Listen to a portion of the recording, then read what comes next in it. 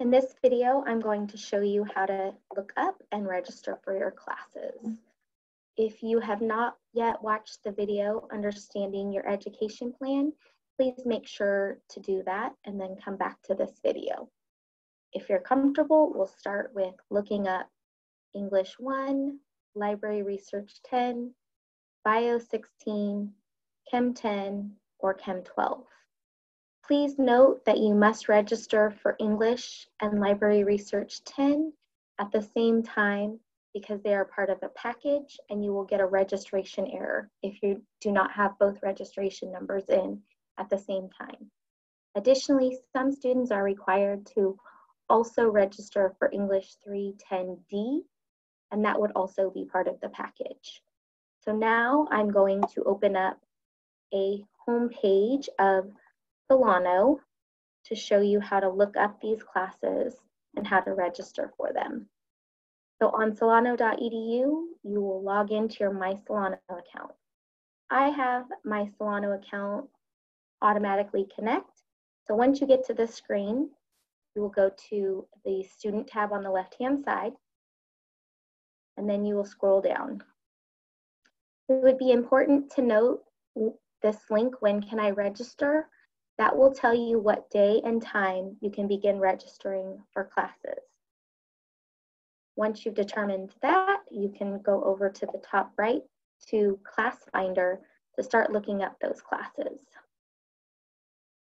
On this screen, you will want to choose the correct term that you are looking up. In this case, I'm going to use the summer term just for example purposes. Here's a tip. If you hold down the control key while looking up courses, you can look up specific subjects to try to get the best day and time to fit your classes together. So one of the subjects we're looking for is Bio 16. Once I click Bio 16, I hold down the control key on my keyboard and I'm going to check chemistry and English. Please note that you do not have to look up Library Research 10. It will be connected to your English class. For the purpose of this video, I'm going to leave this as all locations, but if you know that you're interested in taking your classes on specific campuses or even online, you can click those links instead. Now this populates just the biology, chemistry, and English courses. In reading this, you'll see Bio 16 and you'll see a description of the course down below.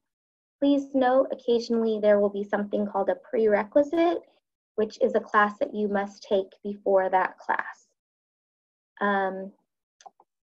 In this left-hand column, you will see the status of this class. That means this is open for registration once your registration date becomes available. There will be another video on how to work with it if your class is waitlisted. The next link is the course registration number or CRN number. This would be the number that you would use to register for the class if you want to go with this section, and likewise. This will list the days and the times that the class meets. This class meets Monday and Wednesday from 10 to 1:05 at our Vacaville Center in room 118. Please note that when you see a class that's online, it's going to list all the days of the week. That means that you can log in at any day or time to complete those assignments, but please note that there are specific deadlines for your assignments, so you want to be aware of those deadlines. Okay, so let's show you the English. So English 1 and LR10 must be registered for together. So you'll see this notation in red down below that tells you the specific package of course registration numbers that you must register for if you choose to take this class at this time.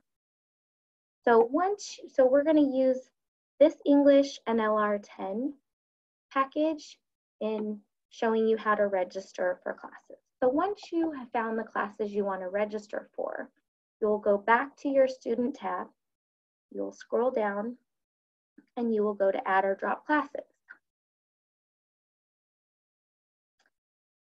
At this point, you'll choose which semester you're trying to register for.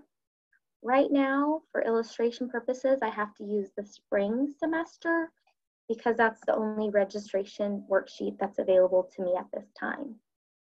Please note that you might have a survey that you have to do before you get to this next screen. This next screen shows you the text fields that you would enter those CRN numbers into. So the English class was 1060149, and then the LR10 class was 60249. At this point, I would click submit and I would be registered in those courses. If, however, the course is waitlisted, please watch the video on what to do if a course is waitlisted. Take care.